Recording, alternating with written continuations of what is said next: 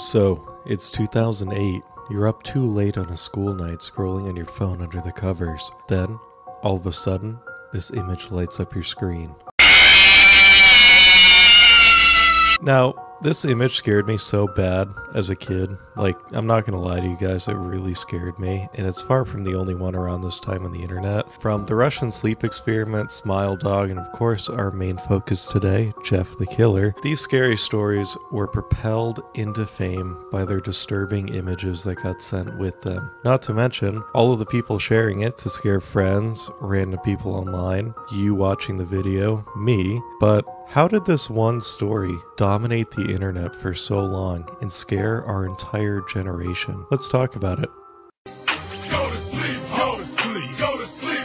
Before we get into how this guy got burned into the minds of our generation, let's go over a summary of his backstory. But if you're like me and you haven't read it in over a decade, I want to know what you think in the comments down below. Why did this story get so popular, and did it actually scare you? But anyways, gather around the fireside and let's read this masterpiece of a story.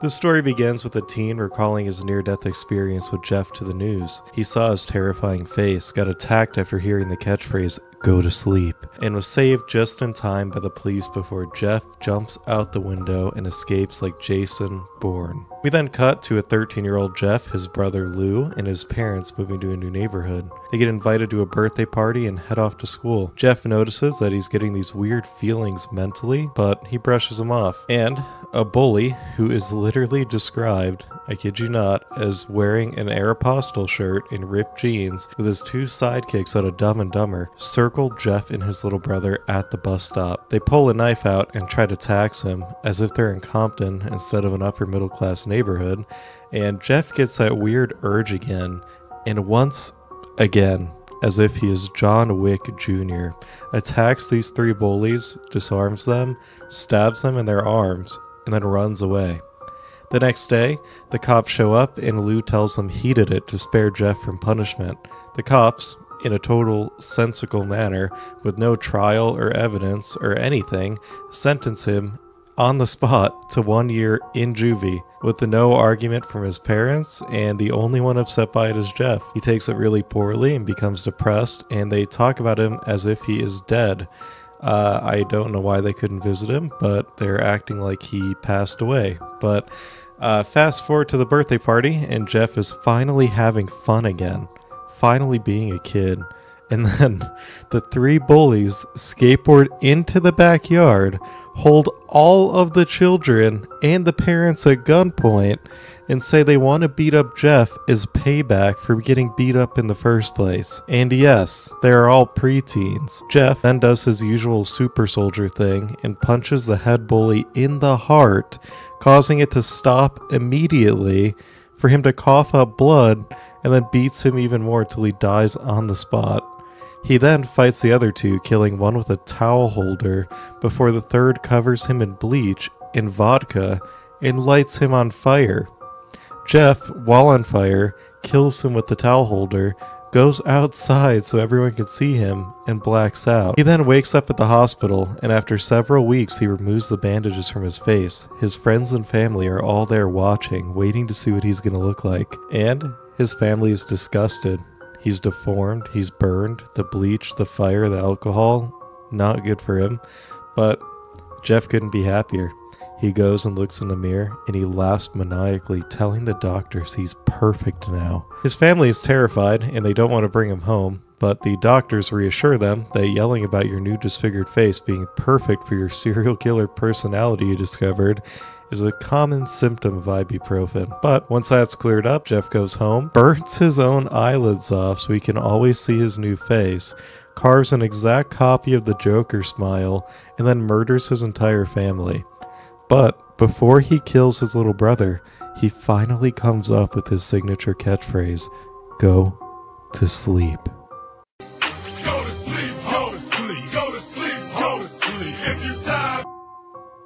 Now that we know who Jeff the Killer is, how did this cliche, mild, and I'm sorry to use it, but mid-serial killer story get to be a name passed around school lunches everywhere? Now, Like I said, Jeff the Killer originated in 2008. The first mention of him, though, was on the website Newgrounds. If you're not familiar with it, it's something that exists today. They got Flash games, animations. It's still pretty popular, I think.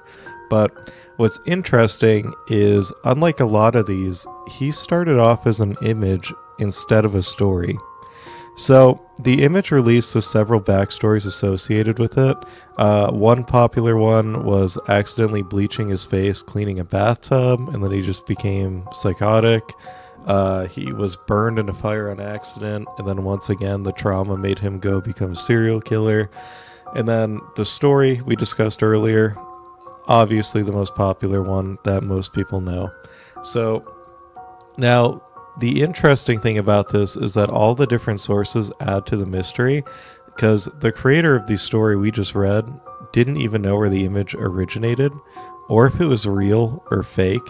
We didn't really have ChatGPT and AI back then to generate these images if you're a Gen Alpha watching this, so most of these things, it was either you're super good at Photoshop, which is still relatively new, or this is a real guy that somehow looks like that. And at this time, like I said, the internet was a new place, at least the internet we know today. A lot of parents were letting their kids get on it for the first time, supervision was low at best, and with new popular websites such as creepypasta forums and YouTube coming out, kids and teens had essentially free reign to run into whatever disturbing content they could find.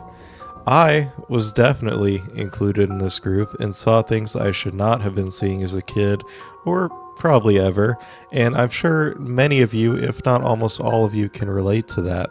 Now, the main thing that makes a story popular is a hook, especially when that hook is something that will stick with the audience that sees it, which at the time is mostly children. A disfigured, terrifying face popping up on our screens immediately leads people to find the origin of the image. And when most people found a subpar scary story as the only link to it, it began a witch hunt to figure out what this image was. So, not only were people spamming Jeff the Killer to their friends, family, and randoms online, they were also trying to dig deeper, find any new story associated with it that would just give a clue or just some small hint to the origin. If it's not obvious by now, what makes the story so popular is the image itself. Jeff the Killer peaked in popularity in 2014, which is crazy to think about considering that means it had been gaining popularity and traction for 6 years straight.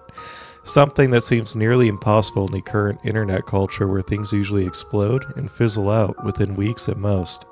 What kept it alive was an active fan base split into groups who wanted to find the image's origin, people who actually believed this story somehow, and fans creating fanfiction, character art, and obsessing over this character for reasons I cannot and will not comprehend.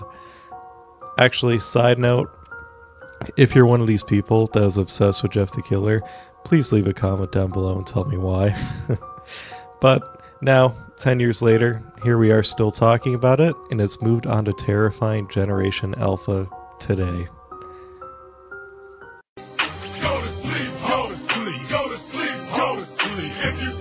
Now, I thought leaving it off on saying that this short, image scary story thing is only popular because of some mysterious, terrifying image that no one knows the origins of is not only a cliffhanger, but kind of a letdown. So this is going to be a short section about the hunt for the original image, and it is a crazy story. It's an over a decade-long manhunt that has been attempted by tens of thousands of people, all the way to the point of literal bounties for life-changing amounts of money have been put out as if this is an actual serial killer.